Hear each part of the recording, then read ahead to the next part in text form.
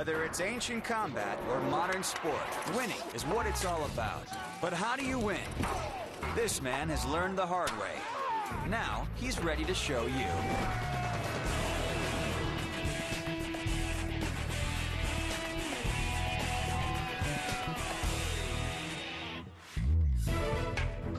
We've all heard of the Musketeers, the courageous cavaliers of countless movies. They lived by a code of chivalry, fighting gallantly for the honor of their king. The old medieval knights with their axes and maces were swept aside by regiments of musketeers. But the most feared weapon of the musketeers was this. In the right hands, the sword was powerful, accurate, and deadly. The swords of the Musketeers, next on Conquest. First, we've gathered our combat team to learn how they fought in the golden age of Hollywood. Look at this. 1950 Cyrano de Bergerac, one of the greatest swordplay movies of all time. Starring Jose Ferrer. He got an Academy Award for it. Great screen fencer. The film provides inspiration for the team as they develop the dueling techniques of the movie Musketeer. First thing to do is to take a sword, and I want you to try some Hollywood fencing moves. Now, the most important thing about Hollywood is that it doesn't matter what it looks like as long as it looks good. We all know what sword fights look like in the old movies. No one gets hurt and the swordplay can go on until someone yells, "Cut!" Well, it was nothing like this for the real Musketeers, but we'll get to that later. So where did Hollywood's actors get the idea to fight like this? Once the film industry got started in Hollywood, screenwriters adapted classic tales of European literature, like Three Musketeers, Cyrano de Bergerac, Scaramouche, and California's very own Zorro. Now, all of these tales involved sword fights, so the fencing master came to Hollywood. The producers wanted fast, fancy fights. They had no interest in historical accuracy at all. There were two basic styles. The first used a saber or a light broadsword in a hacking, slashing style. But the universal Hollywood weapon used by the Musketeers and everyone else was this. The cup-hilt epee. Of course, this sword never really existed in history, but who cares? You could use it for cuts and slashes, as well as fancy thrusts and lunges. It was strong and light and... it looked great. The team keep working on Hollywood-style fighting, and it's time for me to adopt the costume of a 16th century musketeer. Ha! All right, guys, gather round. What do you think? Does it do it for you? All right, well, you've had a chance to try these swords out. Now we want to put together some routines from old Hollywood, all right? But first, we need to change you into the correct dress. Okay, now you're all wearing these totally ridiculous clothes. You have my full permission to go completely over the top. As indeed they did in those old movies. Now that they've practiced on their own, the team is ready to learn some full-length Hollywood fight routines. All right, guys, gather round, gather round. A lot of the fighters and the fight directors in those days were extremely good. Often they had a very short time to get their fights together. So they needed some routines that everyone understood and that everyone knew. For instance, I have a routine which I call the Flynn, after Errol, obviously, which is absolutely straightforward. It's simply a cut here, and a cut there, and a cut there, and then we go into the low line, there, there, there, there. Now you go, do it back to me. And 1, 2, 3, 4. 1, 2, 3, 4. And you can do that for about 20 minutes and it's not too exhausting, all right? Now, the next one, for instance, is called a box. In this one, I simply box in my opponent with a thrust to that shoulder and that shoulder. Now the hip, hip. There. Okay, do the same back to me with cuts. Here we go. High, high, low, low, all right? And here's another section that I call the ripostes, which is simply my thrust to your shoulder, come back to my shoulder, I come back to yours, you come back to mine, I bind you under, I come to the other shoulder, you come to my shoulder, there, there, there. Absolutely simple, but it looks good, especially in close-ups. Let's just speed it up a little, and 1, 2, 3, 4, bind down, or 1, 2, 3, 4. The team is getting the thrust of swordplay for the movies. Adrian and Marlon go first.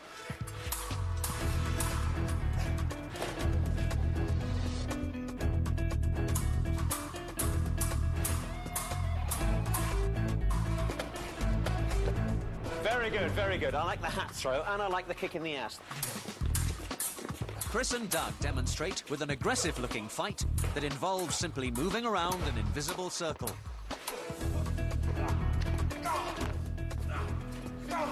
This is excellent, guys. I like the jumps very much. This is all very nice indeed. Listen, why don't you start your section right in here, OK? Get right back behind this piece of parapet here.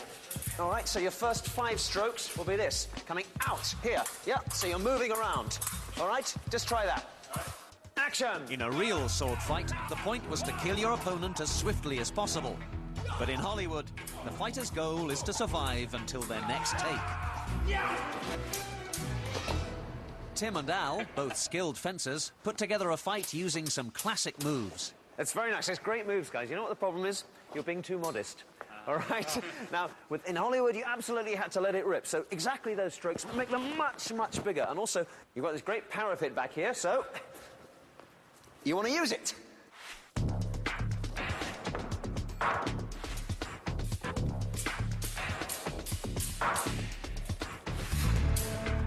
On the other side of the courtyard, John and Justine have prepared the kind of duel that can bring a man to his knees.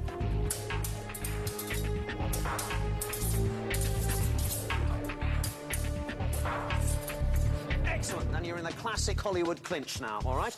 At this point, you would say something like, you're my kind of girl, and you'd probably kick him, all right? So let's do that again.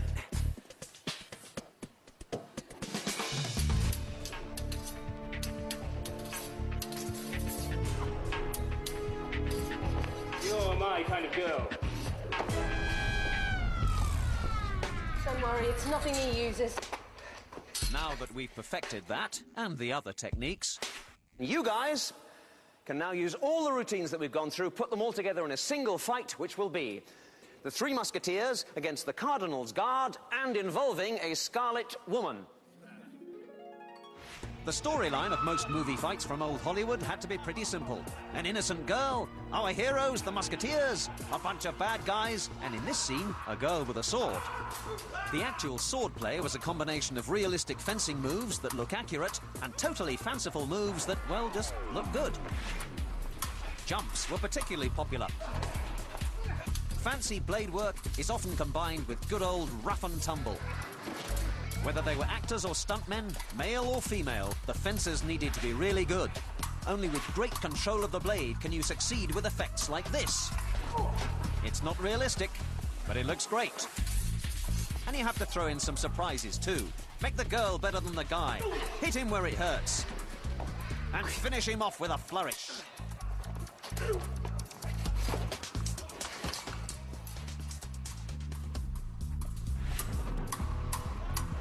A skilled fight director will give his actor fencing moves that reflects his character. And in the case of the bad guy, a certain death.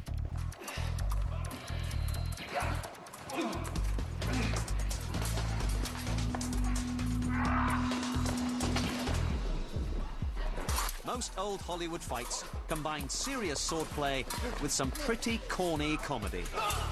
Even slapstick. In the end, it was glamorous, glorious, and jolly good Hollywood fun.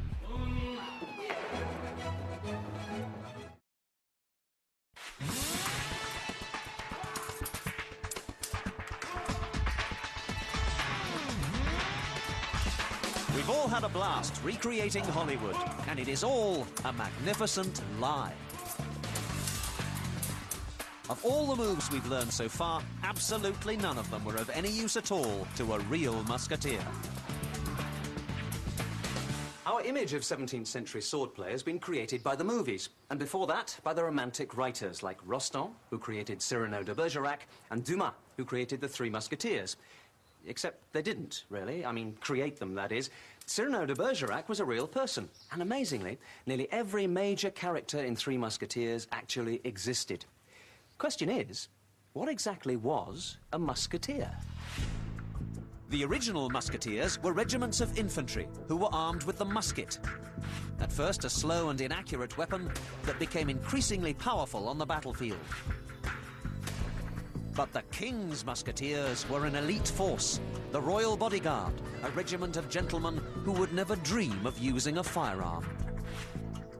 So when Hollywood portrays a musketeer, he is armed, quite rightly, only with a sword. When it came to protecting the honor of one's king, the sword was mightier than the musket. The sort of weapon that they used then, and which you will have to learn to use now, is this.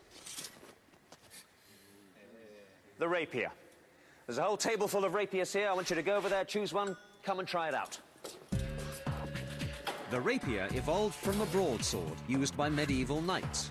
The old armoured glove was replaced by bars over the hilt that protected the hand. The rapier's slender form allowed a musketeer to concentrate all the power into the point. You can really tell the difference in the balance of this. The Hollywood ones we were using would hurt, but these feel like they'd really do a lot of damage. It's much more unwieldy, not as comfortable and as light as the other blades we were using.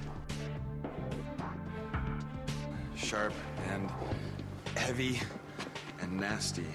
Nasty, longer blade.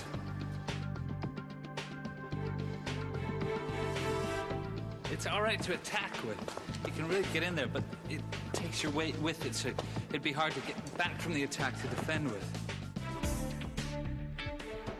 In the right hands, the rapier could be a formidable instrument of death. It was a heavy and cumbersome sword, whose razor-sharp point was intended mostly for attacking. And the people who use them would have to be pretty strong. This is, without doubt, the deadliest weapon that has ever been created for personal combat, simply because it is razor-sharp. It's the point that kills. 3 inches of this will kill you. I could hack at you, I could hit your arms, I could hit your legs, you'd still live through it if you were lucky. If I stick you with one of these, you're dead. So virtually all of true rapier work is point work. The other thing is that these weapons were extremely long. Yeah? Just think of how quickly you can do a thrust. Don't move. Okay? It's a split second. Stay where you are. Any thrust, you can get 2, 3 thrusts in a second. For defense, a musketeer might use his glove to grab at his opponent's rapier and immobilize it. If he had a cloak, that too could be used for protection. But a well-armed duelist would be armed with something more. All right, now this is a very small shield called a buckler. And this is pretty good, because if you use this in the left hand and hold it well out, it means that virtually your whole body is covered. But the buckler became dead weight if the fighting got too close. The ideal complement to the rapier was the left-hand dagger. All right, this is an ideal weapon, because with a very slight movement, you can parry it. Okay, give me a high thrust. There. You can knock the blade out of the way. Low thrust. There. Okay, another low thrust. There. Whatever you do with this weapon, it's short and sweet, all right? You can just about keep up with an incoming rapier with this weapon. And of course, give me another low thrust. If you get in, it means that the dagger can actually be used as an offensive weapon as well. But the most direct path to killing one's opponent with a rapier was with a move called the lunge. How many feet between us, do you think? 15. 15 feet, maybe. Okay. Now watch this. This is a single lunge. All right, I'm a foot away from him. So basically, I've covered 12 to 14 feet with a single lunge. Among the most formidable moves is the time stroke. It allows me to deflect my opponent's lunge while simultaneously thrusting my rapier towards his stomach. Still, most damage with a rapier was inflicted with only a small movement. For instance, this one, come again. There. Yeah, I've just nicked to his face. All right? They often use the face as a target. If I hit him anywhere, keep still, anywhere above the eye, he's going to bleed and the blood will go straight down into his eye. He won't be able to see. If I hit him anywhere on the cheek, it's extremely aggravating and annoying, and it also means that he's going to be scarred for life, and he knows it instantly. All right? If I manage to actually penetrate in any way the head, then he's gone. He's had it. Before the team take up their rapiers and go on guard against each other, they must be warned.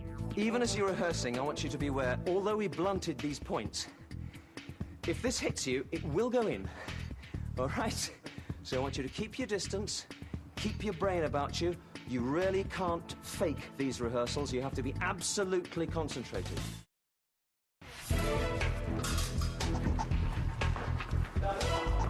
The team has learned that a 17th century musketeer could be a deadly adversary in combat. That was due in part to the elegant design of his sword.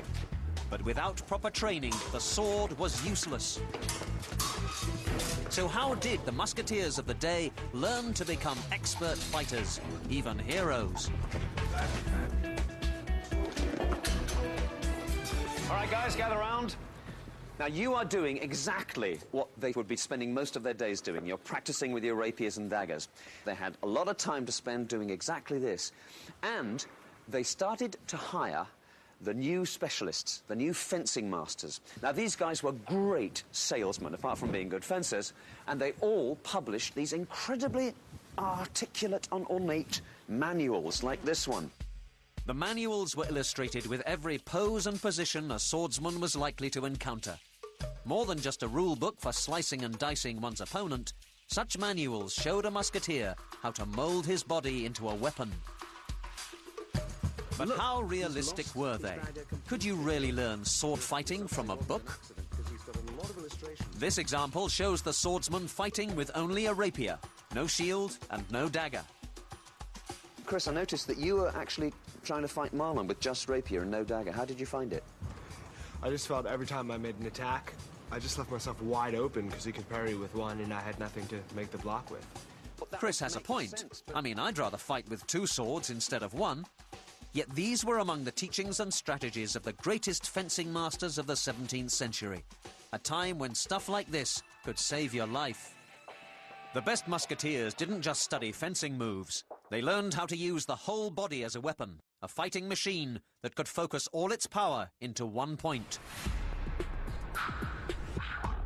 So far, the team has used real swords to practice their moves. They've been unable to make actual body contact because of the danger posed by the sharp points of the rapiers. To practice actual hits on the body, the musketeers would have used wooden swords and daggers. All right, guys, this is exactly how they would have practiced, with wooden rapiers and daggers. Okay, you take that. So come on guard. I don't want any hits or even any attempts of hits towards the face, okay? Such wooden weapons spared the fencers from accidental death or injury. There is no better way to learn from your mistakes than being hit in the guts with a wooden sword. Very nice, very nice. Knowing that the next time it might be razor-sharp steel. I have to admit to you, I've never done this before myself, so I want to go. All right. Besides, you're tired, so I'm more likely to win.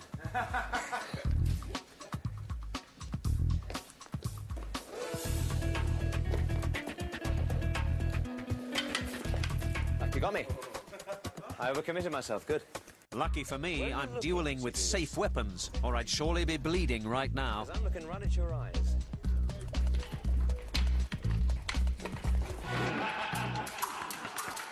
In our quest to find the true spirit of the musketeer, our team has learned that there are two kinds, the Hollywood version and the real thing. First, the team learned the sword-fighting techniques of Hollywood. Moves that looked good, but would get you killed if you were challenged by a true swordsman. Using a fencing manual from the 17th century, they learned the time-honored fighting stances or guard positions of the musketeers. Some of these moves and positions may have been experimental. They look extraordinary to us. But other moves were practical and deadly. Next, they learned that the body and sword could be used together as a machine fine-tuned for killing. Now comes the time for our team to demonstrate all they have learned in a real fight. The wooden swords are gone. They have been replaced by true rapiers in the Spanish and Italian style. These were the types used by the original musketeers. Although the team will not willingly inflict injury during this demonstration, it is nonetheless a possibility.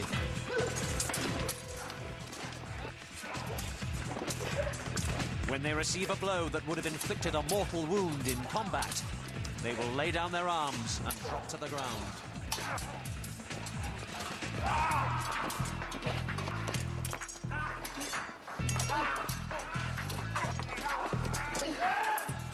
These ground rules allow us to see that such wounds, and even death, could come quickly in a real standoff between seasoned musketeers. Men who were armed with the finest equipment and trained to waste no time as they lunged, parry, and riposte.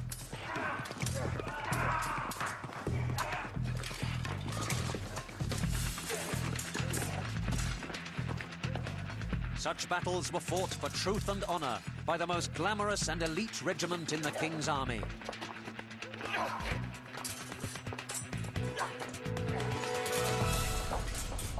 Their duels are the stuff of legend.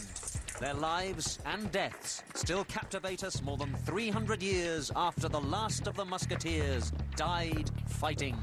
One for all, and all for one. So is that how the Musketeers really fought? Well, perhaps it's as close as we can ever get. Now, we've had great fun recreating how to win as a Hollywood swashbuckler, and we've mastered some of the ways of the real Musketeers. But with a sharp rapier in your hand, how many of these classroom techniques would have really worked? Well, I'm very glad that I will never have to find out.